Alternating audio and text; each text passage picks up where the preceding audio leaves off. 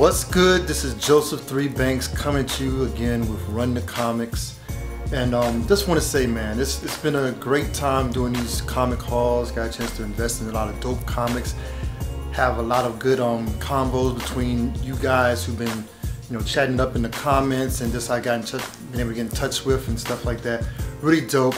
Want to say this will be my last comic book haul for a while. And I'm still gonna do videos. I have all these comics, so I might as well make some content with it. So I'm gonna plan on do some videos detailing my favorite comics, artists, authors, different things. So I'm gonna still do that during the year. But this will be my last comic book haul for a minute. I don't know when I'm gonna get back at it, but you gotta save some money, you got family and everything. But hopefully I'll be able to get back into it slowly later on in the year. But right now I've stopped buying comics for probably over a month right now. So a lot of these may be old, but I was able to get some books to finish up runs and some, I guess I say, modern grails I was really looking to get, and I actually was able to get, and I'm definitely going to show it with you. But let's go into these comics so y'all can check them out. Hopefully something that you're interested in and you'll want to peep. First off, Jonathan Mayberry's Pandemica, #3. Comic still going strong. It's an interesting story. Artwork is okay, but the story is really pushing forward and really getting to almost where you see the cover. You're kind of getting into that right about now, so that's really dope. Can't wait to get into this book. I've been loving the story. Middlewest number, was it 13? Middlewest number 13. Dope story from Image Comics. You get this. Is it in focus? There we go. From Image Comics, really dope story. Haven't been getting into that. Here we have another book. This is really dope from Boom Studios. Once and Future. This is issue number 5. Really dope story. Really dope covers. Dan Morrow's artwork is just dope. And I've been liking this story also. It almost reminds me of the 18 Days. Remember, if you see my last video, number 99, I talked about 18 Days. Well, this is issue number 5 for Sera and the Royal Stars. I almost kind of have a feel about visiting these stars or gods and trying to find them all to kind of help this situation that's been brewing. This right here is a dope book. This is number 2 of a new story. It's called Folklords. This is the version variant for number 2. Really dope. And speaking of virgin variants, got another one for Something Is Killing. These virgin variants, I'm really happy that they've been dropping these at regular prices, regular cover prices, and really showcase some really nice and dope artwork. I'm just noticing some things about this artwork from just looking at it. This is Something Is Killing the Kids, number 3, virgin variant. Really dope. I'm trying to, plug up the holes in this particular run, but it's very cool story. It's Black Hammer for Dark Horse Comics, Black Hammer number 9, and also number 10. Really dope. Another series I'm trying to grab, Jupiter Circle number 3. Good old Mark Millar and covers by Wilfredo Torres does the interior, but Frank Quitely does the exterior. So that's number 3. And here's number 6. Another story which I think they're still going on, but I have not been able to really get into it that much. But this is number 2 for Oblivion Song. But it's a very interesting story. That's why I'm getting it slowly but surely. And this right here, virgin variant for Spawn. I think this is 302. I don't feel like looking in there, but I'm thinking it's 302. I don't think I got anything after that. So I kind of stopped here. I don't think I'll make it to 305. I don't know, but I just stopped right here for the moment. This right here from Catalyst Prime, Lion Forge Comics. The 7 Days little event. I think it's a 3 or 5 issue run. This is number 1. And then I found this. This is 7 Days number 1. Virgin variant foil cover, illustrated by Bill Sienkiewicz. I think that's how I pronounce his name. Really dope. That's number 1 foil cover. And this is number 2 Virgin variant for 7 days. Line Forge, really bringing them games, and really really doing some dope work and really have some interesting characters. I've been collecting Noble and a few other characters, but really want to check out the 7 days. It's a really big event. Next, let's hit up Marvel. This book I've gotten on a previous episode. I may put a link to that episode where I got this book originally, but it had a sticker on it. Comic shop, stop putting stickers on your books. And I tried to get it off, and I was doing pretty okay. Had some glue residue, and I tried to take it off with some, what's that stuff called? Glue remover. And I messed the book up, but I was able to find it again in a better condition. And this is the first book written by, or first, I think it was the first story written by Alex Ross. It's also illustrated by him. And that's Open Space for Marvel Comics number 0. I'm so happy I got that joint right there. It's just a one-shot, really interesting story. Kind of sad, but really interesting. I have finally been able to show you this one because I got this after number 3. This is number 2 for Invisible Woman. Really dope with her and Black Widow. From the current Black Panther story, this is the latest or the last one that came out that I got, number 19. So I think I'm up to date actually with this. I think number 20 comes out this month, but this is number 19. Speaking of Black Panther, I was able to find this older book, kind of rough shape, but like I said in I think the last video, I'm starting to like these kind of rough books, but of books that you really want to collect. And this is Jungle Action, featuring the Black Panther. This is number 16. Putting some mylar, give it a nice look, makes the colors pop out even more. So that's really dope. I'm getting these books slowly but surely, finding some of the older ones. The one to really find is number 1. This is Moon Girl and Devil Dinosaur. This is number 8. And I had this book, which I've been trying to find this book for a very long time because of the artist. I think he does the interiors also. Yeah, he does the interiors also. It's Frank Cho. He's a really dope artist. And man, I'm glad I actually found this book. This is a dope cover for Guardians of the Galaxy Annual number 1. Gamora on the cover. Really dope. I'm able to find this book, which is actually an autograph book. I was able to see it. It was, I think it was on sale. This is a variant for the Onslaught Reborn series that Marvel threw back in the day. And it's illustrated. The cover is done by Michael Turner, and it's actually have an autograph by Michael Turner. So that is really dope. Michael Turner, really miss his artwork, his art style. Speaking of the X-Men, coming to X-Men full circle, Excalibur number 3, the new series, and number 4, actually like Excalibur. And my favorite of the new X series is this one, which a lot of people like, Marauders. Marauders number 3, and number 4. Storm action on there, really dope. And this is back. This I think this came out last year.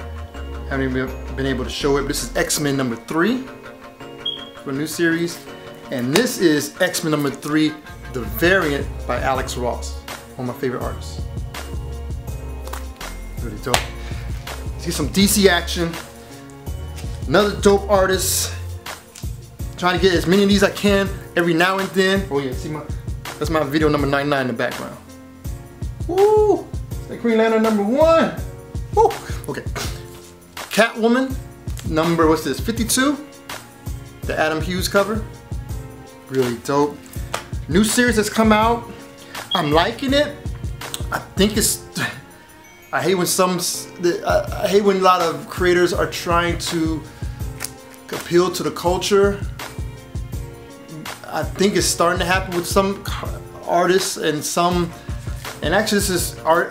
This was actually written by a fiction writer, but it's Far Sector number 2, and I hope me personally, I don't like when they have a lot of characters that they just make homosexual, and I hope that's not what they're having with her, but it seems like they are. It's just a preference, you know. As a Christian, I like to have comics that I can show my kids, and you know, I know comics reflect and stories reflect the world around us and the creators. Everybody has different views and opinions. I just don't like it myself. I don't personally agree with the lifestyle. I have no hate for people who are any of the LGBT whatever, but I have a biblical worldview, and that worldview kind of dictates how what I do, what I believe, what I buy, all other stuff, just like anybody else's. So I don't like when a lot of characters, that they even made Iceman gay. I'm like, that's what I'm talking about. They make things like that. So it's a cool story, mystery story. I just hope they're not making her like that, because it's like a lot of characters. It's too easy. It's too easy. The hardest thing to do is actually to keep traditional values. Easy to just go off the rails. But that's my soapbox, my opinion, my thoughts. What do you think? Put them down below. We can talk. All right. Keeping on with the DC universe. This is Immortal Men number 3. I think the only I'm trying to get.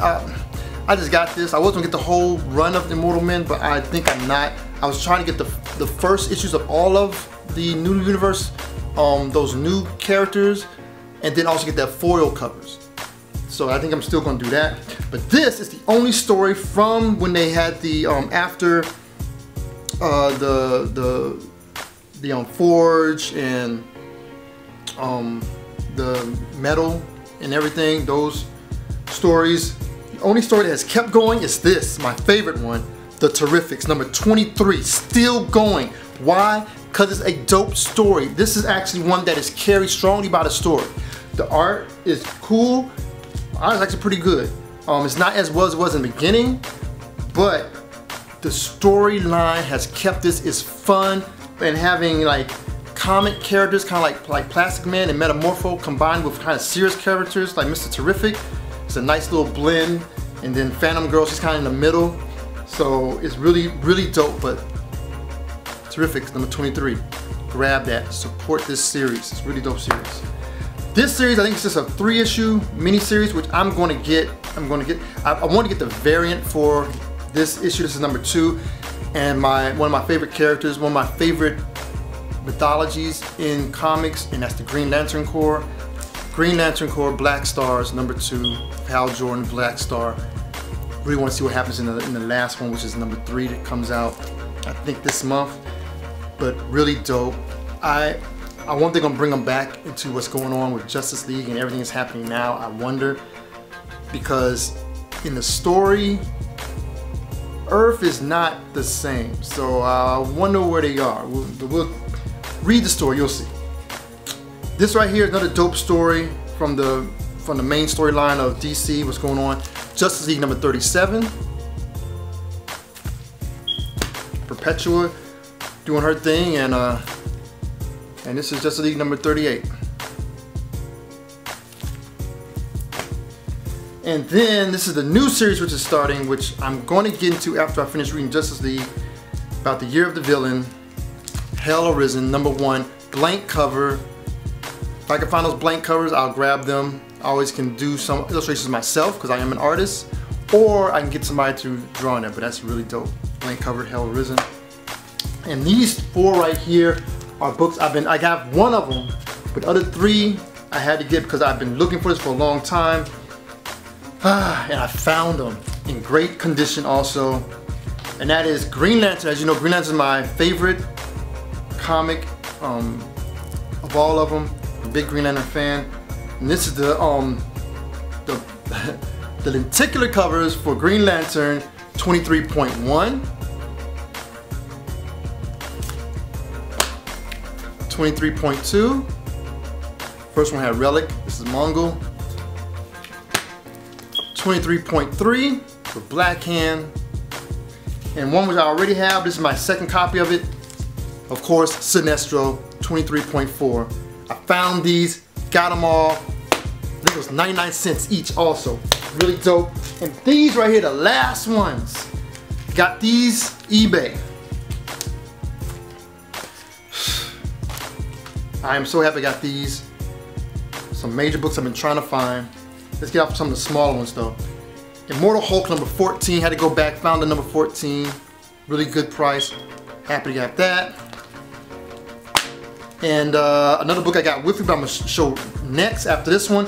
But I've been trying to find this book, which is a part of the House of X, which ones I did not get. There's 2 books I did not get by Mike Huddleston, and this is one of them, House of X number 2 with Storm. I remember when it first came out, I didn't get it. I got the other one that had it was the action figure variant. I got that, but I want to get this. I actually had this, but I put it down, not knowing it was Mike Huddleston. Ugh.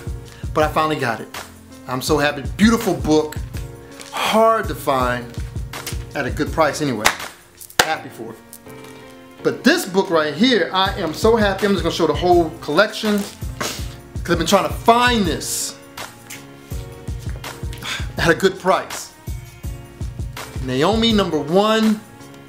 I have the number 1 variant, and I have number 1 the final printing, the black and the kind of gray with the red. This is the second printing, and I have first printing. I am so happy. Really dope. So really all I need is the SDCC version, and I have the whole collection of Naomi's. And I was able to also find the first printing of number 2, of number 3, which I had the second printing of both of these. Did not have the first printing. Another copy of number 4. It's like my second. Yeah, second. This is my third copy of number 5. And my second copy of the last book in the series of number 6. So I was really happy to get those. But above all those, I'm just gonna go through them. A book. I am just missing 1 book from the run. But I was able to find these. So happy. One of my favorite characters outside of Green Lantern, or the whole Green Lantern Corps. Pit from Image Comics. This is actually full bleed when Dale Keown went and started his own. It's number 11. These ones I was missing. 13. 14. Actually, I have a previous comic haul where I found number 14, the limited edition of the variant, which was my grail. So now to get 14, the first issue, happy to have that. 15, 16, I think that's my second issue of that one, I believe. 17, and 19. All I'm missing is number 20, and he also released a Pit Crew, which I'm only missing 3 issues of that. So that is my haul, kind of a mega haul. Last haul for a bit, first haul of 2020, new year, and I'm just really excited about this year, what's gonna do with the family. I think we're gonna start another channel. It's gonna be about me and my family. Kind of things we're into, and kind of just getting all these things that we're about when it comes to the arts and with our lifestyle, and we're looking to hopefully do that. So we shall see. But hope you like the video. Like, share, subscribe. You can still subscribe. Still got lots of videos. Still got more video ideas I want to put out. But put comments down below what you thought about the video, what you thought about the books. Were these some of the ones that you got? What were some of the books that you want to get in 2020? What are you trying to dig for? Let us know down in the comments. Let me know. Hope you all enjoyed rocking me these past 100 episodes of Run the Comics. 100 episodes, 100 hauls. And I'm gonna do some more. I'm gonna kind of veer off, do some other things besides just comic hauls. So I hope you dig what I'm about to do. But hey, glad you rock with me. This is Joseph 3 Banks for Run the Comics. And I'm signing out. Until next time. Grace and peace.